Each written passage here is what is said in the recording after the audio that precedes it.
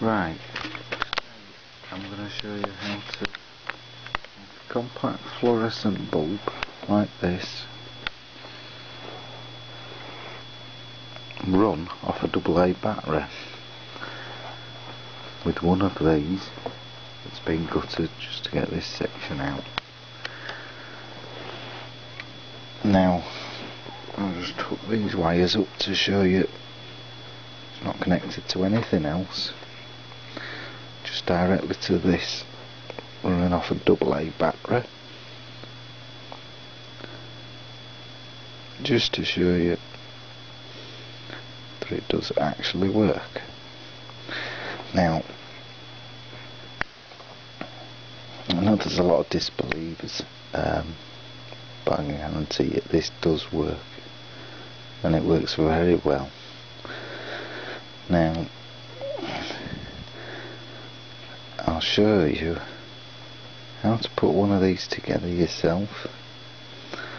They're very good camping lights. They run for about 3 hours on one AA battery, and I'll show you how to make one with one of these. So all you do is take the camera, rip this cardboard away,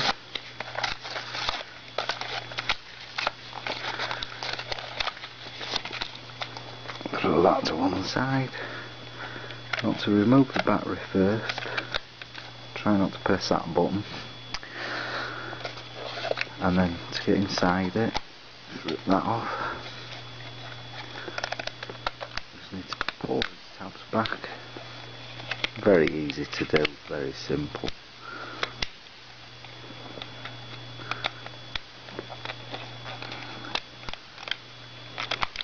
Break them back on both sides of the camera.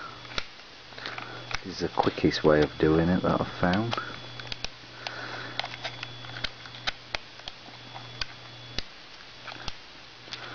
Once you've done that, grab this out of the camera at the front here and pull it forward. That'll pop clean off. Your lenses and other bits you can use for something else if you want. You can remove those. Now the important part here is try not to go anywhere near this flash unit.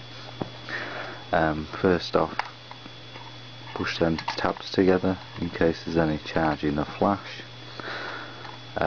Sometimes they'll flash, sometimes they don't. Depends if you press that button at all, because that's what charges it up.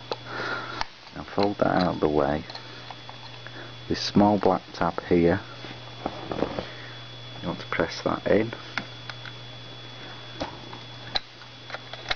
so then the circuit board should just lift away from the camera. That's the only part you're interested in. Just throw all the rest of that away. Now be careful with this, because this can give you a really nasty shock, and I'll show you how to deal with that. Now you best put it on the floor and use something like a file or any metal item you're not bothered over with a plastic handle, and just touch those two tabs on the bottom there. There's a tab there and a tab there on the bottom of this, which is a capacitor. So just put that on the floor. It might make a spark and it might make a bang when you do this. Luckily this one seems to be discharged already, so that's not a problem here.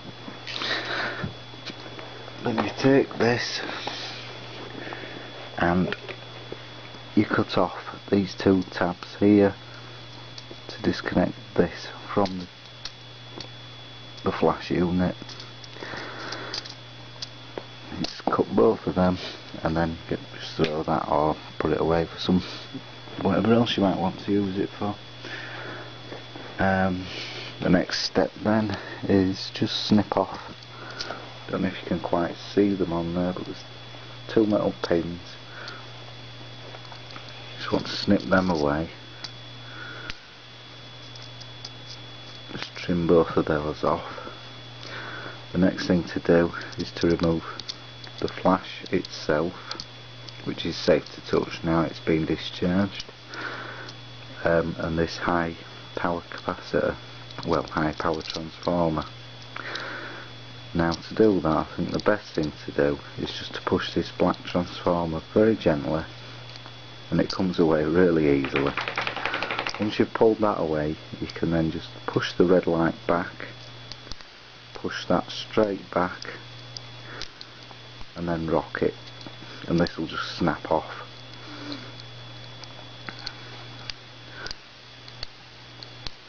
Might take a bit of twisting about, but it will snap off, as you can see. And there we go, and throw that away. No longer needed. Now push the light, the little red light, to the side there, just to keep it out of the way.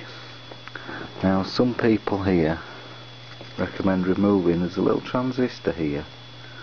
It's normally marked 04 or 05, but it's the one opposite, there's a slot hole. It's the one opposite the slot hole. This is a transformer. This is the part that does most of the work in this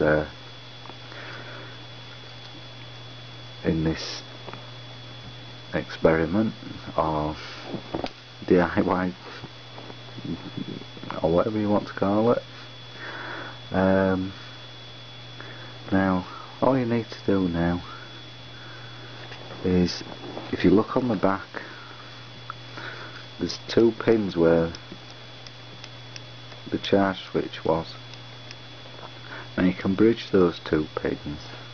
I don't know if you can see them on there so well, but you can bridge these 2 pins, or you can fit a switch between them. Now for speed, I'm just going to attach this crocodile clip, which should make them contact. Then all that you need to do is add your battery, and as you can see, be quite careful at this point where you touch it, because you can get a shock from it. You'll see it lights up there.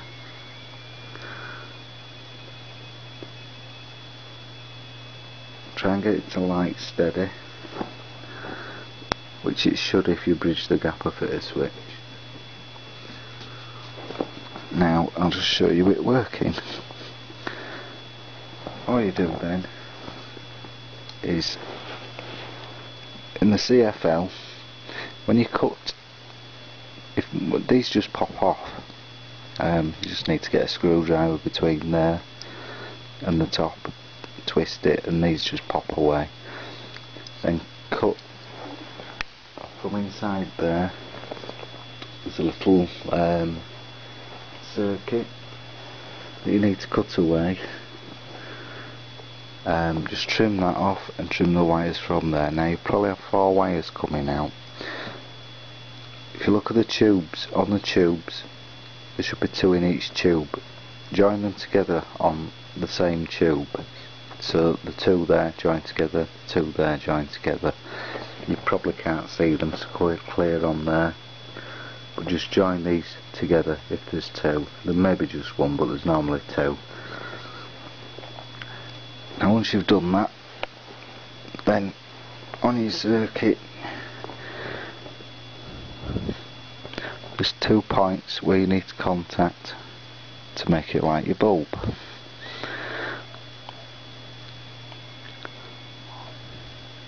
And one contact is just below where the negative is on the battery, and then again just below that. As you can see, when the CFL lights up, the little red light on this will turn off.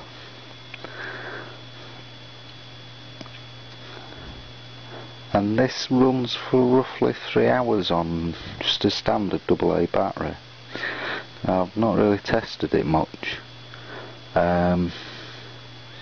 So actually if you use a high capacity rechargeable battery, it'll probably run for 8 hours or so, I'm not quite sure, but I'm just showing you that it does work. It's not a trick. Does give out quite a fair decent amount of light, to be honest.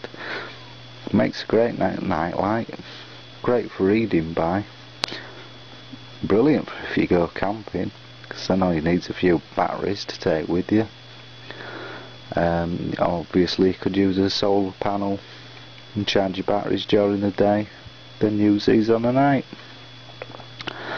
They're very efficient, they don't get hot, and the only thing I can say is try not to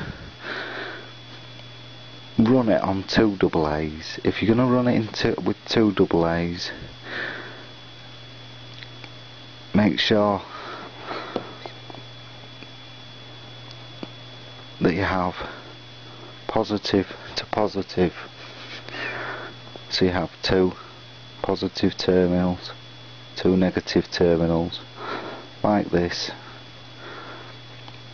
because if you connect them this way, you'll overpower this circuit, which will blow this tiny transistor here. So don't run it on 2 AA's.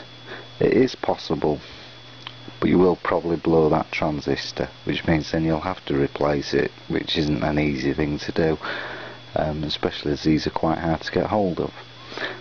It will make the bulb run brighter with 2, but I do suggest 2 together like this